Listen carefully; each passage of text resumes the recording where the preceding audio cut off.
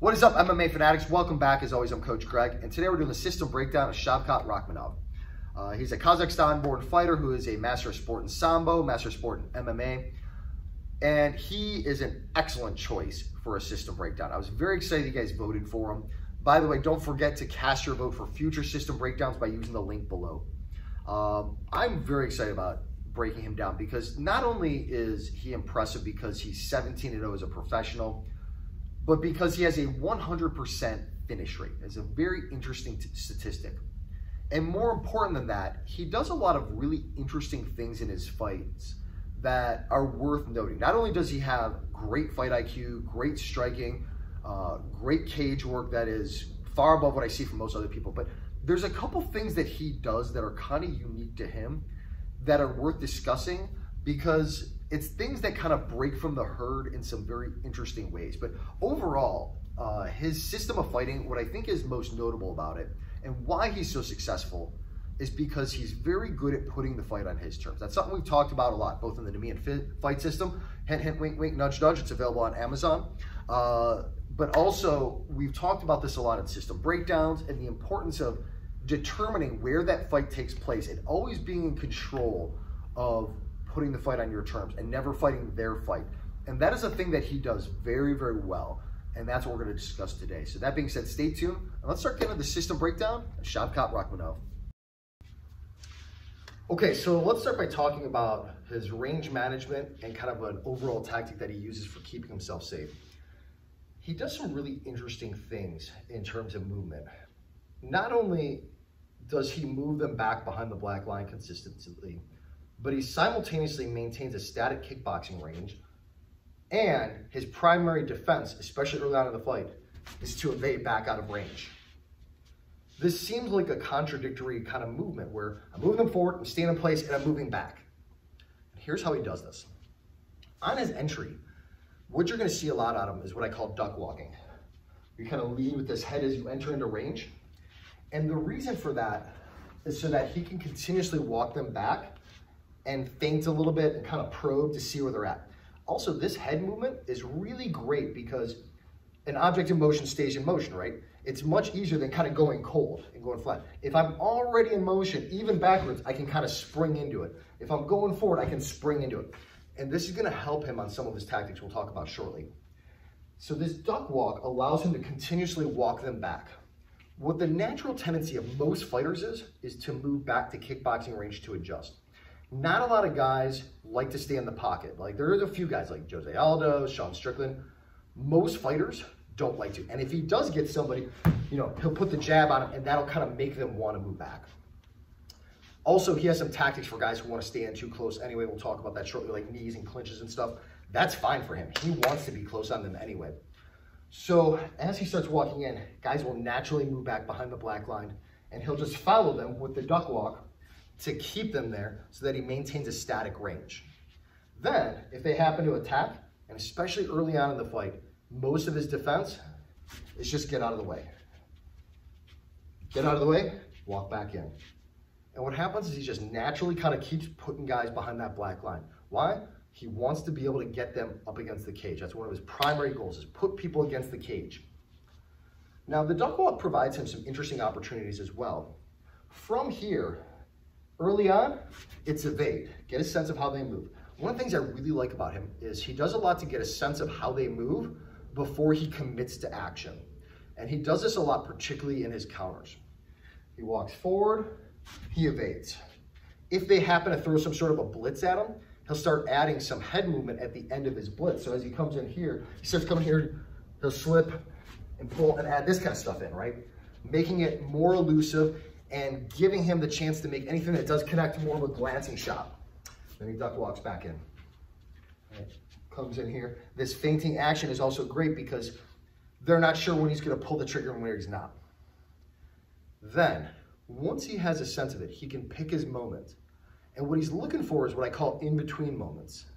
And one such example of that is to hit a guy just as he's getting ready to hit you.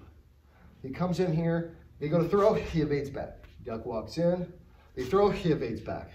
And then just at the moment where they're about to throw, he beats into the punch with the long jab. It's a very nice tactic to catch somebody. And what I like is he doesn't just walk into range and try to catch him on it every time. He takes his time, gets a feel for when the timing is right. No, I'm not ready yet. Now's the time, right? This is a skill that is worth practicing. We did this last night in drills, and I think it's got a ton of benefit to it. The idea of standing here and just as they're about to punch to catch them. Now the flip side of that is, if he feels like he can't get him, sometimes all he has to do is pull. A lot of his counters, you'll notice, especially early on in the fight, tend to be pull and counter. Why? Because he's already doing this motion. I can beat him to the punch, or I can pull and counter. It's a very easy motion to do. Evade back, pull and counter. And what's nice about this is it gets guys used to the idea that they can throw and he'll just evade. They'll throw and he'll evade. They don't feel like there's as much of a threat. So when they throw, he goes, oh, this time I gotcha. Or they go to come in, this time I gotcha. It's a very different way of breaking things up. And it's nice because he gets to pick his moment. Now, some things that he'll do as he starts to get a feel for a guy, then he'll start adding in things like more of a slip game. Slipping is hard, man. Like, there are some guys, Jose Aldo, once again, the reason he's so successful in the pocket is he's so good at slipping off of things. It is a hard skill to develop, and there's a lot of risk in it. Because if I'm off even a little bit, I get clocked hard. So what I like about him is he doesn't feel like he has to stay close to constantly be doing it. He moves back and he evades. He moves back and he evades. Then he looks for a thing. Maybe it's the right hand, okay? As the right hand comes at him, he tests the waters the first time to kind of see, maybe he'll try to come up, maybe he gets nothing, doesn't matter. Then he moves back, and he throws the jab, and he moves back. And he just looks for that one attack. This time, pop! He's able to time it because he's waiting for it, right? In the same way that when I throw a reactive shot, I wait for the boxing, right? I'll throw boxing, when they come back and they step into it, I can shoot. Same kind of concept. I move back, I only bite on the one that I want. Then when I get the one that I want, that's when I can attack off of it. So it's slipping, but it's a setup slip, right? It's not feeling like I have to do it every time. That can be overwhelming. He picks and chooses his moments, and that is a very important skill in fighting. Now, from there, there's a couple things that he does that I think are really important towards his game. Level changing and exit strategies. Very important aspects. So, a couple things that he'll do. Let's talk about exit strategies first. Some different tactics. We talked about one of his goals is always to put people against the cage. So whenever he comes in here, right, let's say we get into an exchange. Now he can come up on top. He can either block the hand here. He can start to put a hook here. He can counter attack. Whatever. The right hand comes up and he's going to slip the underhook. And now he's got his under over body clinch. He loves this position, especially against the cage. So what he's going to do, he comes in here. Maybe he throws a combination. They start to throw something back. And now I'm right on top of him. It's an easy way to tie up. I love clinching as a tie-up. We talked about in the video of Dariush, you know, how he throws. Same concept. Dariush does the tie clinch and moves it back. In this case, with Shavkat, he jabs or he throws an attack. Maybe they throw something at him and he goes to counter. They end up in exchange. Here. Essentially, anytime he's close in the pocket, he can hit the clinch. Other things he does, if the hands are up, anytime their hands are up above the ribs or the shoulders, he's going to throw a midsection knee. You're going to see this a lot in his game. One of the ways he does it is as an exit strategy. He comes in here, they start to exchange, hands come up to guard his face, puts a knee behind it, then he might transition to that under over. That happens a lot. He does the same thing if he happens to be backing guys up. If he lands a clean shot on guys and they start to back up, what I like is that he doesn't rush a blitz. He just stays on them and follows them. And then when their hands come up and he starts backing into the cage, he knows what most people are going to do is start throwing high. He gets his hands up on the inside, controls his inside space with clogging the lanes, and then knee strike comes on the inside. Then he starts coming back to his punches. Then he can enter into his clinch. He knows the common response as guys start getting against the cage and they're in trouble. They're going to swing back. They're either going to run away, in which case he just follows them, puts hands on them, or if they back up to the cage, They start to throw, interfering hands, knee strike. He can either throw punches or he can clinch. Very nice strategy. That knee strike is a huge part of his game. You're gonna see him use it a lot. Same thing with whenever he gets to the clinch, the under over. When he's moving guys around, you'll see him hit this knee a lot. Why? The hands are up, right? Anytime he feels like their hands start coming too high, the knee strike is there for him. So those are kind of his primary things he likes to do as exit strategies. Like I said, the rest of the time, he moves in and he can just disengage. Sometimes the other thing I want to mention is if he's throwing the jab's his big weapon, of course. If he throws the jab and he ends up on the outside, you see this a lot in the Jeff Neal fight because Jeff Neal's a southpaw. And so he fights from an open stance a lot. And as he throws the jab, if he ends up on the outside, which you see him do a lot, take the outside position and start to throw this hook. And what he does is he kind of comes in here and he'll shrug to hit the hook. He's done it in other fights too, even against orthodox fighters. Because as you get in here, guys kind of tend to square off. So as he comes in here, if he feels like he's on the outside of them and he's not maintaining the inside position where he wants to throw that knee, if he's on the outside, look for him to just shrug and throw the hook. What's great about this is, maybe you can post on the shoulder, maybe you could just use your connection on the head, whatever you have for connection. All I have to do is rotate my hips, but look how it loads me up for that counter hook. Very, very effective strategy. Now, that being said, let's talk about level changes. We already talked about the knee. The knee's a big part of his game. Got a couple other things he does that I like. One thing that he does this almost every fight that he's in, is the turning back to set up the turning wheel kick, the spinning hook kick. A lot of times, he likes to get guys, if they start moving in this direction, this is his cue. This is a good tactic anyway, because the turning back kick works best from orthodox, where I have access to the liver here, right? The lead side roundhouse kick isn't as great from here. Even a switch kick, it's too telegraphed. But as they start moving this way, the turning back kick becomes very available. So as he's moving, he just kind of has to move naturally. And as he starts to see them go this way, maybe he follows them the first time, right? Remember we talked about picking his moment. Then he has a sense for what they're gonna do. And as they start to cut this side, turn back in. Then he disengages, goes back to his game, right? Beat with a punch, maybe puts 5, 10, 15 seconds between it. Then he starts to cut across, and instead of going to the turning back kick, now he level changes, and he hits the spinning hook kick. Very nice strategy, right? Come in here, come in here, spinning hook kick. Really, really a nice way of catching people, and he lands it clean a lot. Very devastating. Spinning hook kick's a very powerful kick, and when he gets it, man, people drop. That's one thing he does. I also like the fact that a lot of times when he does kick to the body, he will use some front kicks to keep him at range sometimes, and also to frustrate him, right? So as he's in here throwing the jab, sometimes just kind of messing up their flow.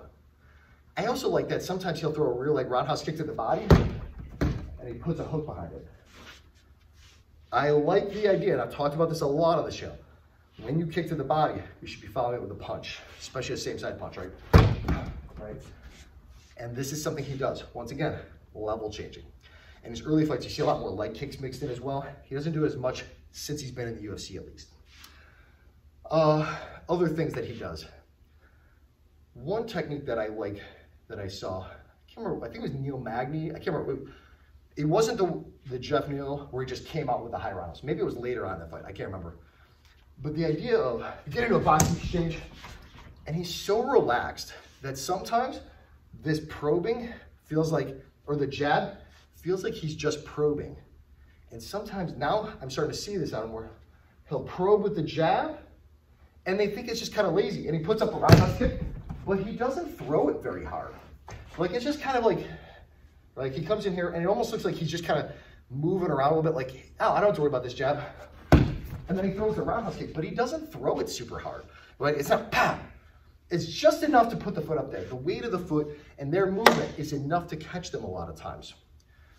And it's kind of a cool concept to be in here and go, one, right, pop, pop. Then kind of probe in the water and just pop. He doesn't have to throw it very hard, but it does land.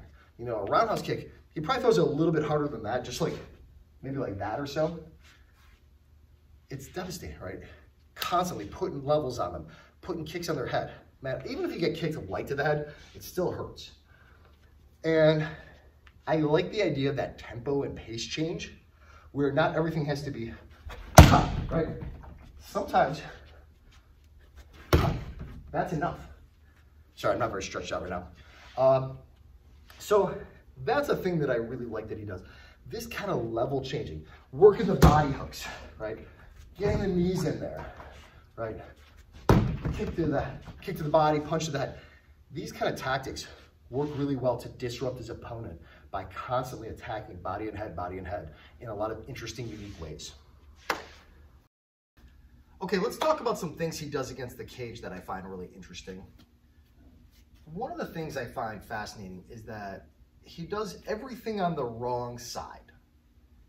And what I mean by that is this. Normally when you get somebody against the cage, you see guys right side underhook, head position, hip position, all this stuff, right? Trying to split the legs, and they want to be on this side, they start fighting for here. He does the opposite. He both offensively and defensively. Why? Because he likes this left hand under clinch to the body lock, right? So a lot of times you'll see him in here putting guys against the cage, using this body clinch position, that under over body clinch, and attacking this way on it. Defensively, that means that he goes this way.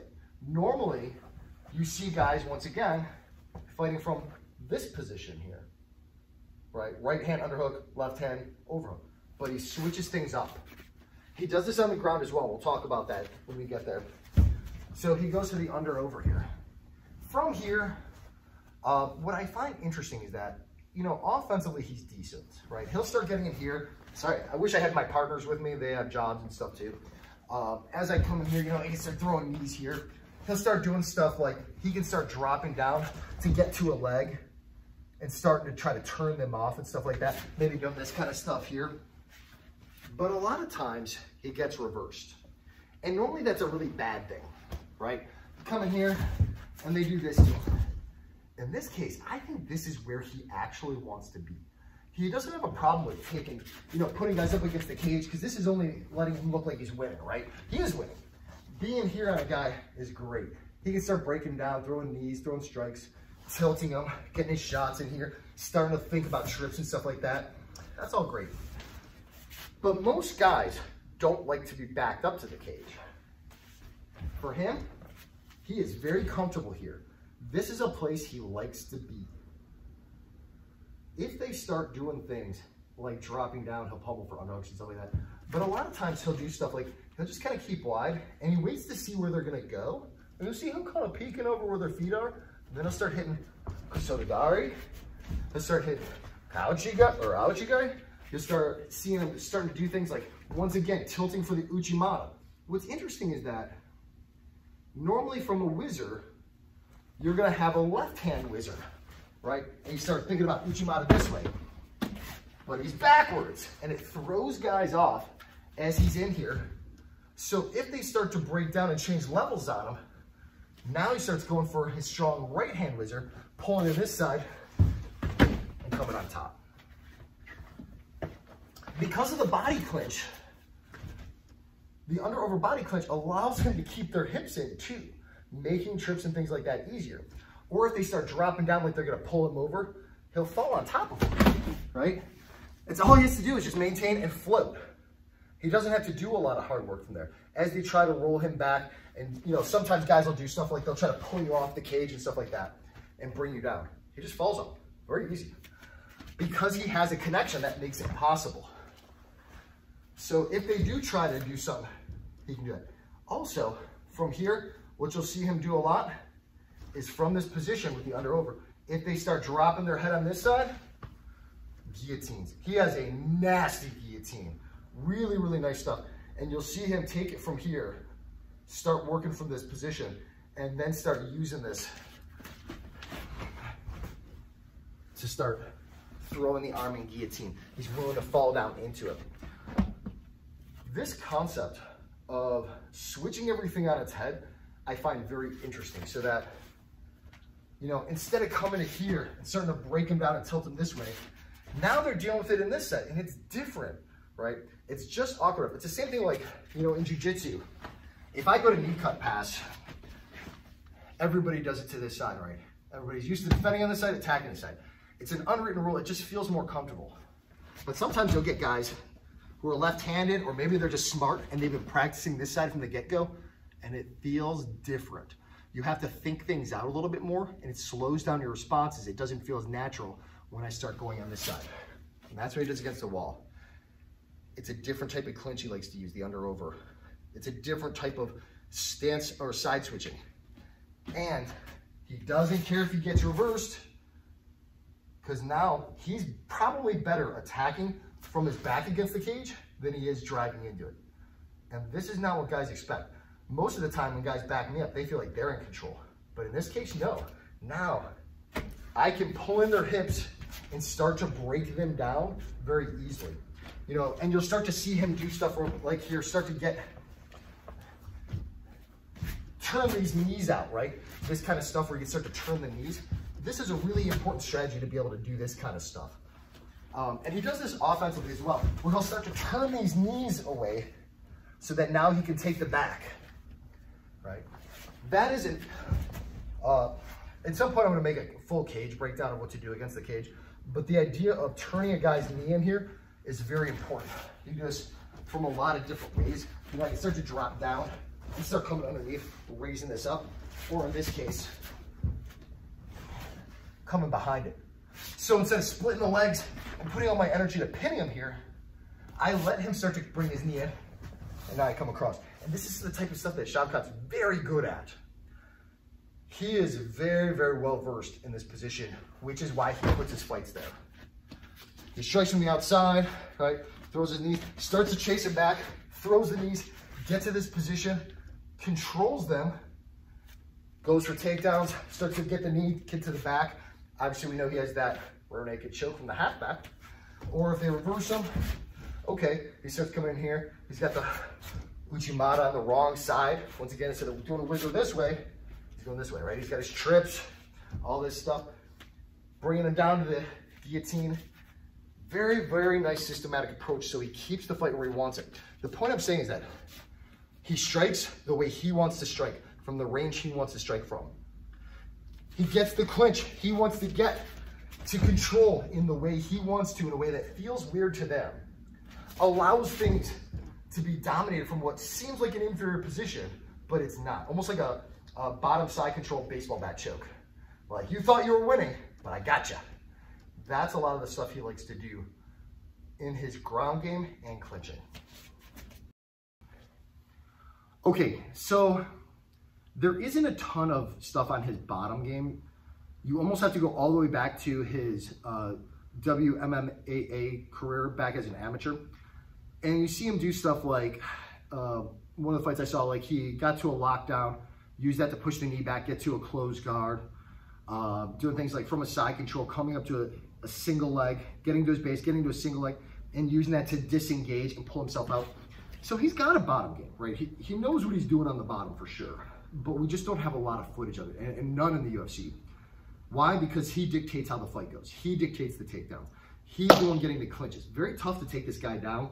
Guys who have tried to usually end up with him kind of like getting on top of them, kind of falling on top of them, because he kind of floats across, knows where he needs to post, knows where he needs to put his hips. Very tough to take down. So in the UFC, he's been purely on top. A couple things that he does that are interesting.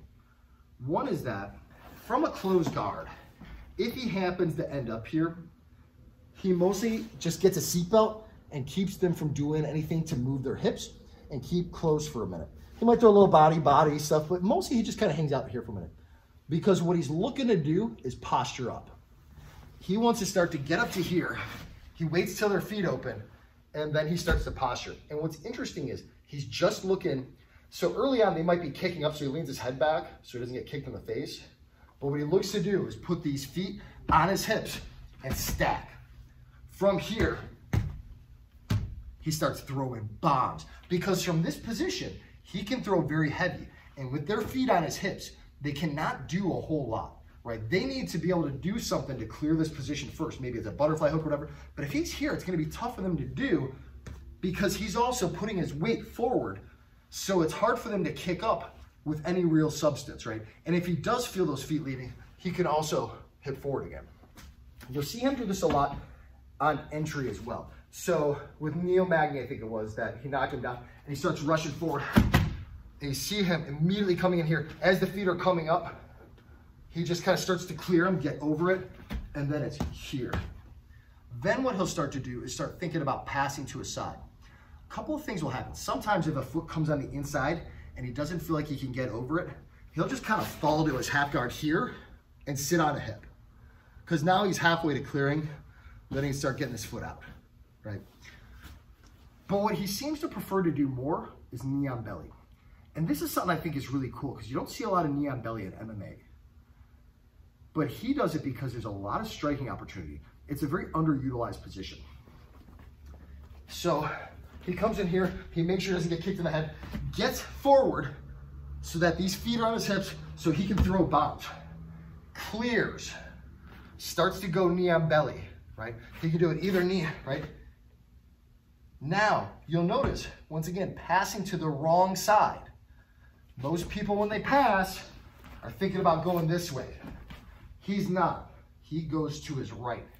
So he starts dragging this across to get his knee in here, start throwing bombs.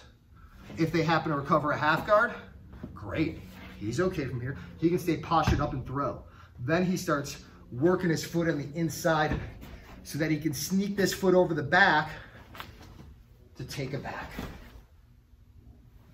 He'll do the same thing in reverse against the cage, right? He'll be in here.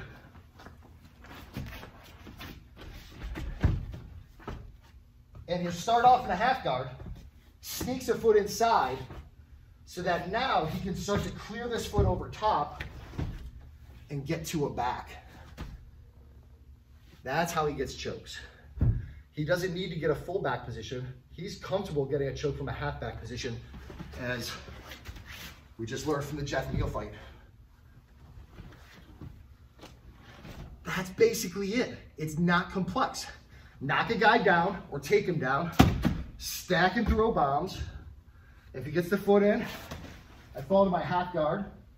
So you start clearing, getting in here, getting to the opposite side, and start getting to this back side here to attack here. Or stack and throw bombs, clear knee on belly, make them do something to get to a position, right? Maybe they happen to get their foot. Very simple game, but very effective. Very easy to consistently go back to this position. So I hope you enjoyed this. Thanks for watching. Make sure you share with your friends.